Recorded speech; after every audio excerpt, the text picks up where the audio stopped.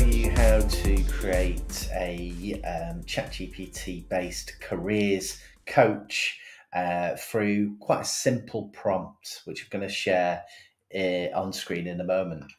What this prompt does, it gets ChatGPT to act in the role of a careers coach, and within that, it then takes on the role of a mock interviewer. All we're going to do is upload this prompt with a PDF or a Word document, which is the any given job description, and it'll base an interview on what it sees in that document. So we're going to give that a go. I'll show the prompt on screen, and there's a QR code that you can scan if you want to cut and paste that from my website. Okay, so I've got the mobile version of ChatGPT running here. I've cut and pasted the prompt from the last screen into the chat, and I've also uploaded a PDF of a job description. It's dead easy to upload a PDF. There's a plus button on the left hand side of the screen. Click that, click the file icon, and then just find the PDF or the Word document that you want to be interviewed on there and click go. I'm now going to hit the headphone button, which you'll see on the right hand side of the screen, and that'll start the interview process. All right, let's get started. First question, can you tell me a bit about yourself and why you're interested in this junior game developer position at YC Game Studio? I really love playing computer games, spend all my time playing them. I don't even go to school sometimes because I love playing computer games. That's it. Thanks for sharing that. Can you also tell me about your educational background and any relevant experience you have in game development?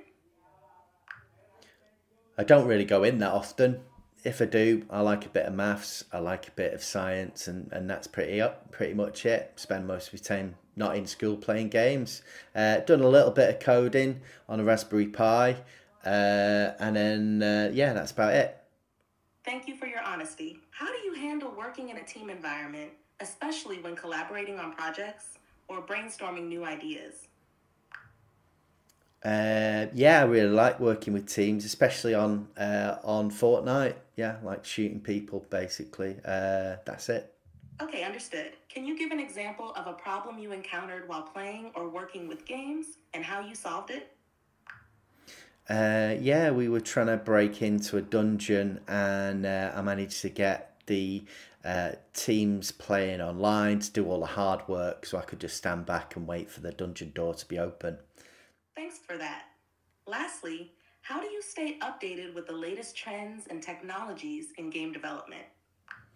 I read a lot online. I'm on all the gaming forums like Reddit and everything like that. I'm just really obsessed.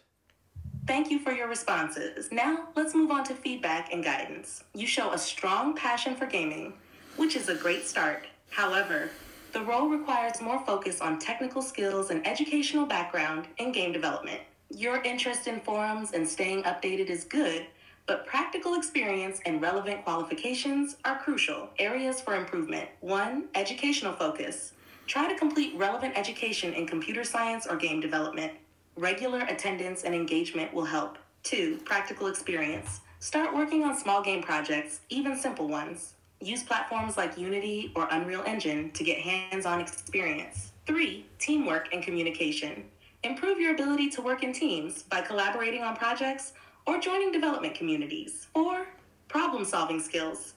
Highlight your ability to tackle technical challenges in a game development context, not just gameplay strategies. Chances of getting the job. Based on your current skills and experience, you may need to work on the aforementioned areas before applying for such roles. Gaining practical experience and formal education in game development will significantly improve your chances. Keep building your skills and stay passionate about game development, and you'll be well on your way. So you're saying I'd not got a job?